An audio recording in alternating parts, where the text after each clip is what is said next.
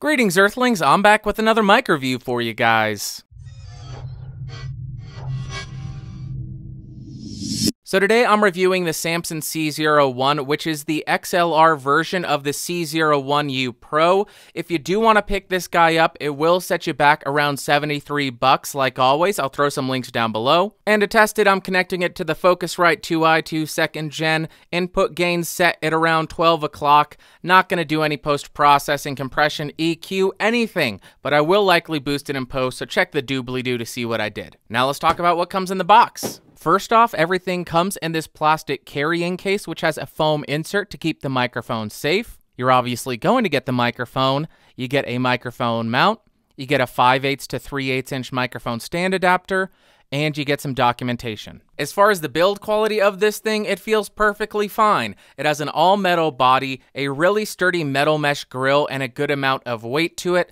On the front, you will find a blue LED light, which will illuminate when it's plugged in and getting 48 volts of phantom power, and on the bottom, you'll find the XLR port. When we get to specs, this has a hypercardioid polar pattern, a frequency response of 40 Hz to 18 kHz, a sensitivity of -33 decibels, an impedance of 200 ohms, and a max SPL of 136 decibels. So now I'm spinning around the C01 to see what the off-axis coloration is at 90 degrees, then moving around to 180 degrees. And as this is a hypercardioid polar pattern, it will sound slightly different around the sides, and the rear will pick up slightly more audio than a standard cardioid polar pattern. Now I'm typing on a keyboard with Cherry MX Blues to see how much of my voice versus how much of the keyboard it picks up.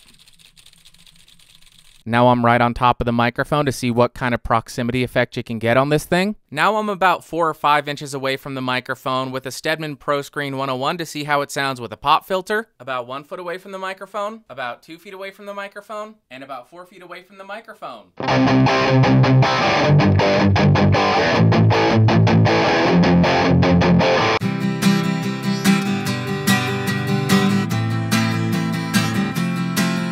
Dear trolls, I hope you're glad, 'cause now nobody loves you, not even your dad. Your jokes suck.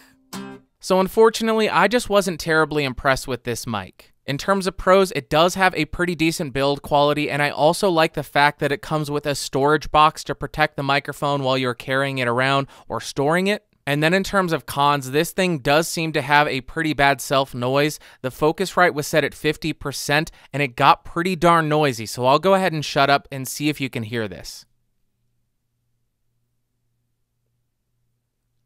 And additionally, if you're not right on top of the microphone, it does seem to lack quite a bit in the lower frequencies, so either you will have to use the proximity effect to your benefit, or you'll have to do some EQ and post to boost up that lower end. So as far as my overall thoughts, like I already said, I'm just not the biggest fan of this thing.